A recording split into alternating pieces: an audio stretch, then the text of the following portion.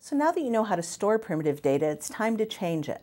Let's return to our cell phone contract example. You probably remember the problem statement. We're comparing the cost of two cell phone plans.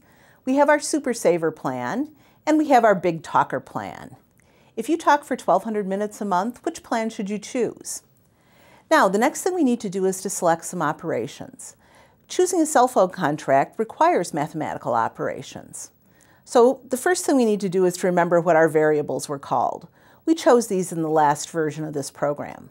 There's int plan minutes, int talk minutes, int monthly cost pennies, int additional minutes pennies, int plan name, and what we want to do is assign values to the variables for the Super Saver plan. Now, if you wonder why I'm looking at the Super Saver instead of the Big Talker, it doesn't really matter which one I look at. But it does matter that we pick one and stick with it. The other thing to notice right now, you may have thought that I was a little crazy with the variable names, making them unnecessarily long and complicated. But now that you're looking at this a little bit later, isn't it nice to have variable names that mean something? That's why we pick the long variable names to start with and why you should do the same. So, here are the initializations. The plan minutes are 500. The talk minutes are 1,200. The monthly cost in pennies is $39.99. Notice there's no decimal point in that because remember we decided to store it in pennies. Our additional minutes in pennies are 5, and our plan name is Super Saver. Remember, double quotes, not single quotes, because we have a string. So there all of our variables are now assigned. Now, what we'll do when we put in the Big Talker plan is just change the constants. We won't have to change the variable names at all. We know that the cost is the sum of the monthly cost of the plan and the cost of additional minutes. So we're going to need to store a result. This means we need another variable. So we'll say int total cost in pennies. Well, notice that I'm keeping the name pennies in there because I'm storing it as an integer. We need to initialize the cost of the monthly plan. So that is total cost in pennies equals monthly cost in pennies. Remember that assignment works from the right to the left.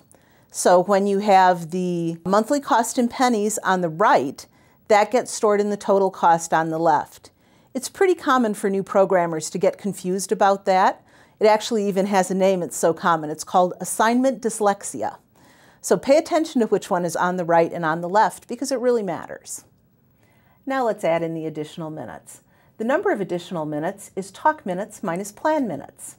The cost of these minutes is additional minutes in pennies times talk minutes minus plan minutes. Notice that I put parentheses around talk minutes minus plan minutes.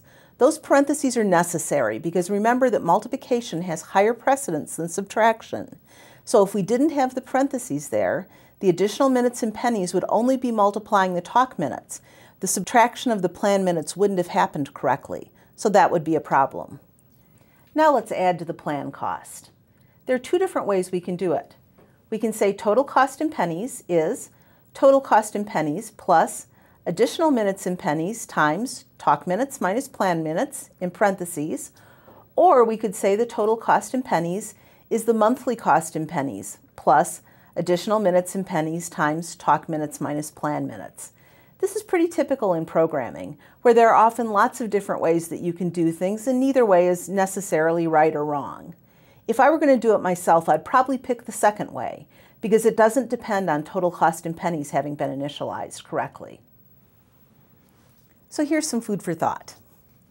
First off, why didn't I use shorter variable names? Often my beginning students want to call everything X, Y, and Z.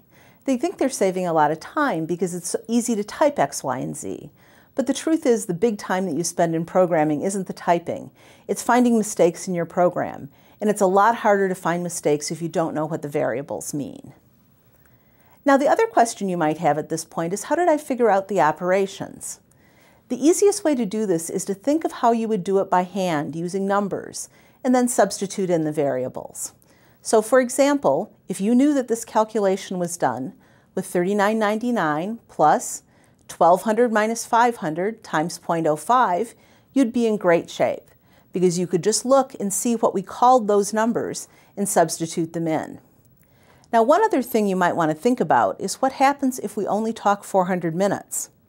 Well, if you look at the formula above, you'll see you'd get $39.99 plus 400 minus 500 times 0.05. And that is a bit of a problem. The problem is that 400 minus 500 is negative. And what that means is that you're going to get a refund back on those additional minutes. Now, I don't know how well you all know cell phone companies, but let me assure you that is not how that happens. So we've got a problem, and we actually don't have the tools to solve it yet. But the good news is we will in one more section. So be patient and we'll get there.